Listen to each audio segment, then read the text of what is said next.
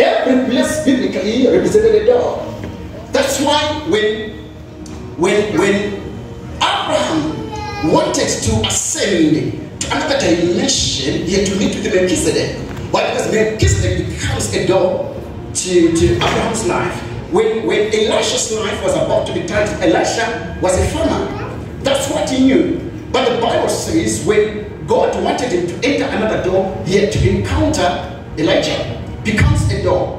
When Jacob was about to elevate into another dimension, God made Jacob to meet with a man who was a Christophanic and a pre-incarnate manifestation of God in the form of an angel.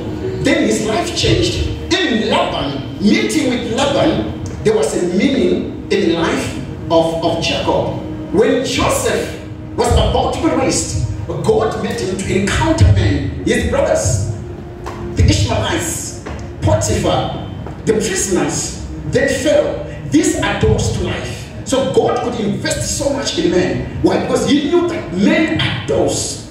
Whoever could make an alliance with Isaac, because the Bible says Isaac in Gerar, it was an arid place. He planted and harvested 100-fold, which means my encounter with Isaac, it was not just an encounter for friendship, but it was an encounter for greatness.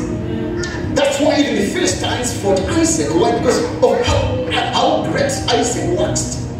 That's why when God wanted to change the life of Moses, he said, Moses, yes, I'm a God of power, but go to Jethro, a man and a dog.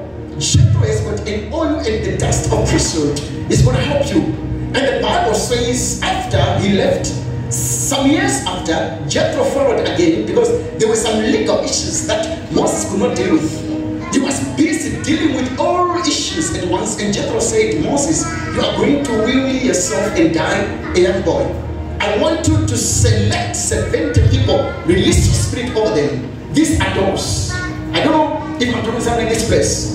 Jesus Christ knew that though he wanted to touch the world, but he was not going to do it alone. He raised doors, 12 doors. And the Bible says, after Jesus Christ left, Andrew went where he went. Matthew went where he went. Luke went, and they affected the world. Why? Because they were doors representing salvation and the kingdom of God. He thought they were persecuted, but Christ knew that with the time that he had, he needed doors. So meeting with Peter is a door. He raised Paul. Paul was a door to revelation. Paul was a door to revival.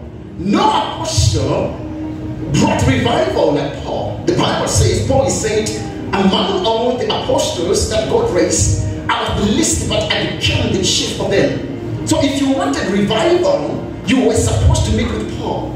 If you wanted mentorship, meet with the Barnabas. So all these guys were doors. When Timothy met up with Paul, his life changed. He became an apostle.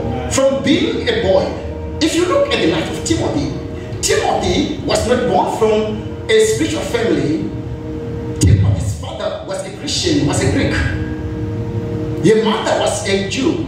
But the father, his father, did not want them to do anything with church. His father never wanted them to read the Bible. He wanted them to act and to study the methodology of Greeks and to understand the concept and the culture of Greek. But he met up with Paul, and Paul adopted Timothy.